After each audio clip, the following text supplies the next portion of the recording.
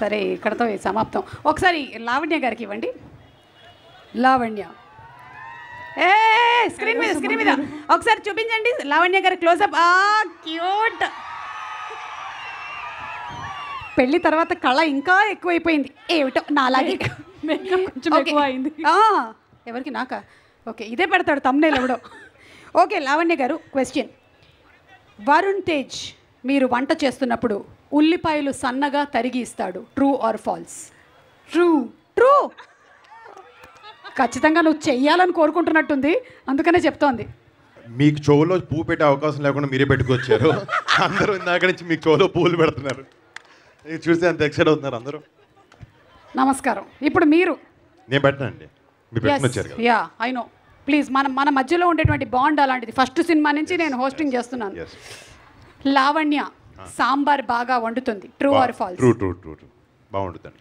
అవునా? ఎలా చేస్తుంది సాంబార్ ఒకసారి కనుక్కుందాం. చెప్పాలా ఇప్పుడు?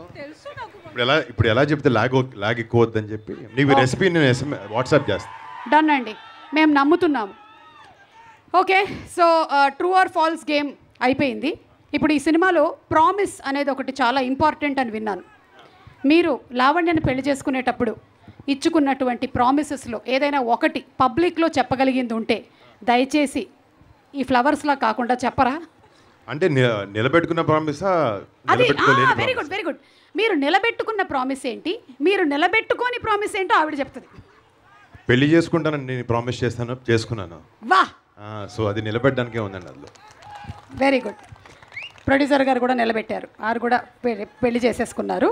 ఒక 2 సంవత్సరాల ముందే ఇంట్లో చెప్తాను చెప్పాను, కానీ అది కుదరలేదు. ఆ ప్రామిస్ నిలబెట్టుకోలేకపోయాను. అది మొన్నే చెప్పాను, చేసుకున్నాను పెళ్లి. ఓకే. మొన్న ఆల్మోస్ట్ 1 ఇయర్ అవుతుంది. ఓకే లావణ్య, మీరు ఇచ్చినటువంటి ప్రామిస్.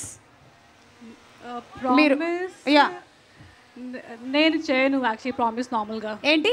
నేను ప్రామిస్ చేయను నార్మల్గా. అంటే తను ఒట్టేసి ఒక మాట, ఒట్టేయకుండా ఒక మాట చెప్పదండి. బా,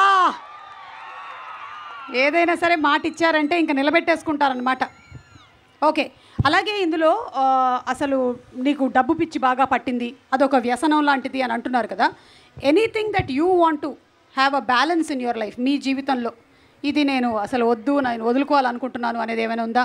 మట్కా వాసుకి వదులుకోవాలనుకునేదాన్ని. మట్కా వాసుగా వరుణ్గా? మట్కా వాసు వాడు కొంచెం ఎదవే అండి, వాడు అంత మంచోడు కాదు వాసు. లైఫ్లో పక్క వాళ్ళని తొక్కైనా వాడి పైకి రావాలని ఎదగాలనుకునే క్యాండిడేట్ అనమాట. అలా ఉండకూడదు మన జీవితంలో. మనతో పాటు మన పక్క వాళ్ళందరూ కూడా పైకి రావాలని కోరుకోవాలి.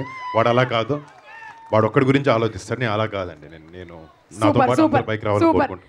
Lavanya, anything that you want to like in your life bring a balance. Yes, ఆయన బంగారం. ఎస్, రే కొత్త చెప్పు. చెప్పండి Lavanya. Work and family balance అదే ఒకటి. Yeah, work and family balance అదే ఒకటి నాకు. దట్స్ వాట్ ఐ వాంట్, అది కావాలి. Work and life, work and family balance. అంటే మీరు వైజాగ్ వచ్చి ఈవెంట్ చేసుకుని పని చేసి ఇంటికి వెళ్ళి రాజీవ్ గారి దగ్గరికి వెళ్ళి పిల్లల్ని చూసుకుంటారు చూడండి, అది వర్క్ ఫ్యామిలీ బ్యాలెన్స్. ఆ బ్యాలెన్స్ ఉండాలని చెప్తున్నారు నాకు. ఉండాలంటే మరి పిల్లలు. ఓకే, ఇంతటితో ఈ కార్యక్రమం సమాప్తం. Thank you so much. Promise and అలాగే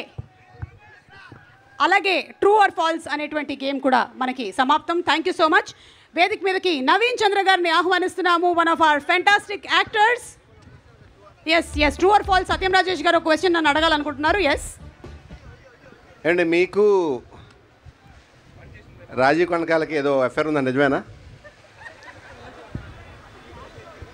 హలో మళ్ళీ అడగండి. True or falls? Rajiv Kanakala గారికి ఏదో అఫేర్ ఉందా, నిజమేనా? Falls. It is an extra marital affair. Okay, so Naveen చంద్ర గారిని వేదిక మీదకి రావాల్సిందిగా రిక్వెస్ట్ చేస్తున్నాము. నవీన్ గారు to please come on stage.